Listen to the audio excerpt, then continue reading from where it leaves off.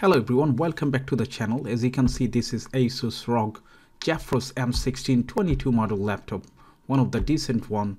And today in this video we're gonna install secondary storage drive in there. Okay, the good point is with this machine you would have double slot for NVMe SSD, so we're gonna install it because 1 TB is too little for that machine, especially if you play games and stuff, if you save this sort of stuff. Okay, so the machine is pretty decent. First of all, what we have to do, we need to have one NVMe SSD like that.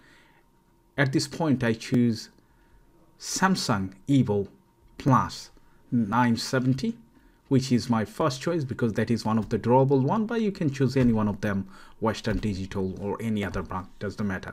So first of all, we need to switch this off completely, make sure there is no power. Then we need to take out the back cover, disconnect the battery first, and then physically we'll install the SSD. So we should have few tools, as you can see right here: flat opening tool, metal, plastic, Phillips screwdriver in many different sizes, as you can see, because the internal SSD slots one is a little bit bigger than outside back cover screws. So first of all, let's take out all of them. Some of them are locked with the back cover, so if it doesn't come out all the way, that's absolutely fine.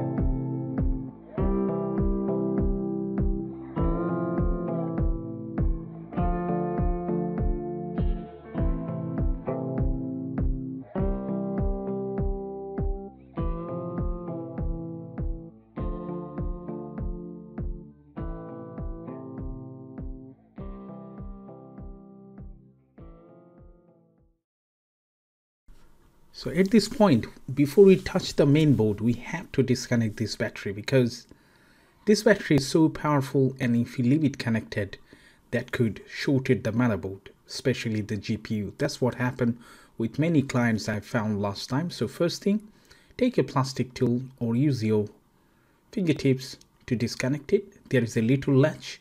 Once you slide forward, then you can just take this out. Now we are safe. We can just install the secondary drive. That's the first one, and here is the another slot, and that is the screw is quite critical. If you don't use the right screwdriver, that could be cracked and you would end up with failure. Okay, so take this out. That's the model,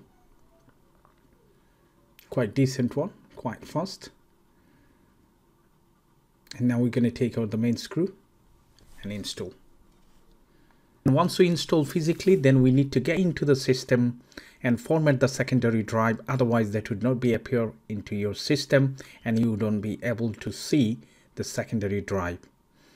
Previously I created a video. I found many people got this issue. Once they install the hard drive or SSD physically, they was not able to find into this PC section, which is normal. And this problem we can solve it within a second. It's so simple. We just need to get into disk partition and reformat the drive to make it visible. You can choose either NTFS or FAT32, whatever, but I would suggest any drive has to be in NTFS for better performance.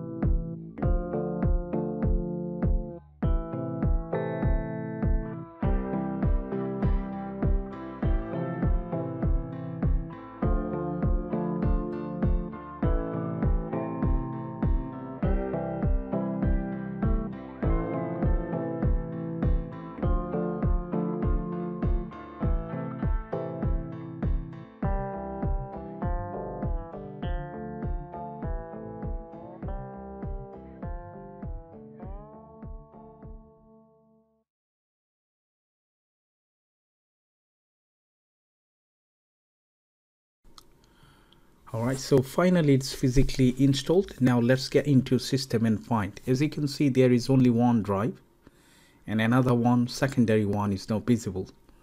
Now the reason is the actual drive is not formatted. This is in unallocated space. So what are you going to do? We're going to type disk manager. I'm really sorry for the language because that is from China and the operating system also in Chinese. So I just type the disk manager and that's what came up. So if you translate it, it's saying there is a new drive found. Would you like to create the new partition? So I put GPT, and then if I click on create, it's going to give us the option. So let's do that.